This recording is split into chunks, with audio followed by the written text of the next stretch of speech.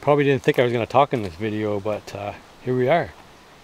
The back part of the cabin, and while that fish is cooking, it's just about there. Whoa! We are going to go check my trail cameras. I've left them out here in the woods because I'm looking for deer. I'm always looking for the next adventure. So I've got a camera here, and it's been a while since I give you guys an update. I want to let you guys know what's going on with the property. I've seen some deer around.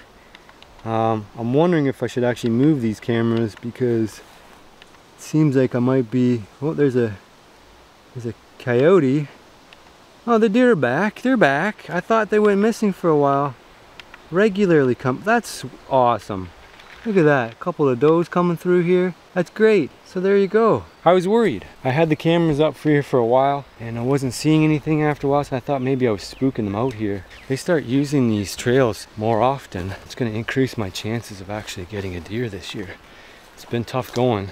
It's funny, ever since this pandemic business started, I've been more brave in meeting with people, and maybe also because people have had more time to hang out. Alright, so here's the other camera here. Let's give that a check and see what's going on. The other one, oh, there's another doe. Last time I was out here, actually, there was a coyote chased the fawn there. The fawn just took off there. I'm not sure why, but there was a coyote chasing them around, and that was in good business. It was really interesting to see, but it's nice to see that the fawn is okay. The doe too, obviously, but the fawn is much more vulnerable. Let's see what we get next time. But we'll get back. I think that fish is about ready, and I got some exciting things to share with you about where that fish came from. It's planked fish. Something that would have been done a long time ago when you would have had a lot of fish and it would have been hot out like today, and you didn't want any of it to spoil, and you had a lot of people to feed. You'd line them up on planks. So this is probably going back, a few hundred years ago when people would have actually been making planks and had nails. You've seen me cook fish on rock. You've seen me hang it up on a stick and stuff like that. The best way to do it is to have that stick that leans over, but it's a little bit more technical work, I guess, because you got to split that board in half and then fit the fish in between there and sandwich it all together in multiple sticks. Plank. The nails basically do all the work.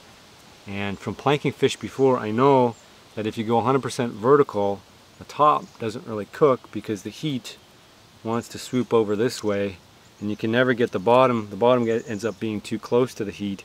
And so what I figured out is what I did today with that rope, connect it to the back and then teeter it over the fire so you get that nice even heat. You would think it would actually be hotter at top, but it's actually the opposite. So if you had your fish leaning backwards because you didn't want it to fall off, then you're actually further away from the heat and you'd think it would bellow out, but it doesn't work that way in reality. What ends up happening is the bottom is burnt and the top is raw. So by actually shifting it the opposite way, it tends to work out really well. So that's what I'm going to try today, and it looks good. The only worry I have right now is that meat will fall off and land in the fire, but so far so good. It's hanging on. And you're probably wondering where that big slab of fish came from. It's a big slab. It's from a 20-pound salmon. So what happened is I got an invitation from Donnie, Hot Box Huts. He took me out on that bow fishing for carp a while ago, and he said, listen, I got a buddy. He's got a big boat. He's got downriggers. He's got all the rods. All you have to do is show up at 5 a.m. on the shores of Lake Ontario. I'll take you out and show you a good time. What I'm thinking now is I'll save it for a Friday video. So we'll put this out today, Tuesday, and then your Friday adventure will be how we got the fish for this adventure. And if you're wondering where I am, I'm at the cabin. This is the expansion to the cabin. This is the root cellar, and we've been slowly adding things to it like maple syrup, throw some spices in there, and whenever we come out here we can enjoy meals. And going forward into the winter time, we should be able to store foods here as well.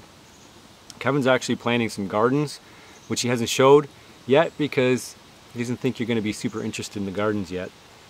But at harvest time, we'll pull some of that out, throw it in the cellar. He's got potatoes and carrots and all those root typical vegetables. And I'm overlooking the pond right now, but I'm going to keep that a mystery for now. because that's coming up in another video. This build's already up on his channel. I'll link that down below, and he built the outhouse. And we're right now we're going to be working on a pizza oven that's halfway done, and we got some other things coming up too, so lots of adventures. But I welcome you guys to give the Friday video a chance, put it that way, because it's going to be fishing on a big boat. But as you know, on this channel, well, this is the reason for the channel, is because I want to do something new, and going out on a big salmon boat is something I had never ever done before. I've caught salmon from shore, didn't really enjoy it because it's too crowded, but this was basically a bunch of good buddies, well, new buddies, right? Alex, shout out to you, thank you for taking me out, and Donnie, thanks for the invitation. So we'll roll that, and you'll get a kick out of it. We got some big fish, and I hope to be able to incorporate that kind of thing in the future on the channel. So I think if we pair it up with the cooking and the bushcraft and the survival elements, I think we'll be better off. And we're working on some really great adventures. Jeremy and I are talking really good, strong plans with my uncle. He's got a float plane. He owns a float plane. He just doesn't have his license yet because he used to drive ultralight, and the ultralight couldn't carry anything. But this 4-seater float plane he co-owns with his buddy, and it's parked at his house. By October he's going to have his license. But sooner than that, I think we might convince his buddy to fly us out for a lake and drop us off. So we're hoping to get something done by September to fly in. It'd be amazing. And these are lakes that my uncle found that are just loaded with fish. And the idea would be for us to build camp. Maybe Wilderness Living Challenge, we'll see. But maybe some staple items. And we'll do like so much bushcrafting, we'll set up a camp from nothing. Because these lakes are completely unspoiled. There's no roads into them, no nothing. My uncle, he goes in the winter with his snowmobile, and he brings the boat caches in. So he's got steel boats. He's got 6 steel boats at his house right now. So his plan over the winter is to bring all these boat caches out. So all he has to do is fly in. And he was telling me he has this wicked lake, a pike lake, and lake trout lake as well. And I think he's got some brookie lakes too. But he'll go in, he'll fly in the morning, he'll fish, and then he'll come out by the afternoon. And it's fairly inexpensive. So like $160 round trip in gas, there and back, is freaking amazing. So it's gonna open up a whole mess of things for me. So this fish is just about to eat. I'm gonna put some maple syrup on it and give it a taste. Big freaking salmon. Big freaking fish. I'm pumped to give it a try. Of course, the rest is going to be shared with my family as always. That fish is looking good. Real good. The bottom is a little bit darker than the top, but I think the bottom is actually just a little bit more cooked than the top. It's hard to get smoking right, guys, to be honest. It's an art. Well, it's science and art mixed together. Well, I'm super excited to give this a taste. Cedar smoked salmon with adobo spice, drizzled with maple syrup, out at the Hobbit house. Let's dive in and give this a taste. Gotta get a nice chunk of meat, somewhere from the middle. There'll be a couple of bones in there, no big deal. That's why we're eating with our fingers. So just pick the bones out, get a nice morsel of meat, and then we're gonna dunk that in the syrup. Oh, dude, there's no better combination than maple syrup and trout. None. Even though this is a salmon. So good. Stay tuned for the fishing portion, which will be coming up. And I hope you guys support that, because that's what made this meal possible.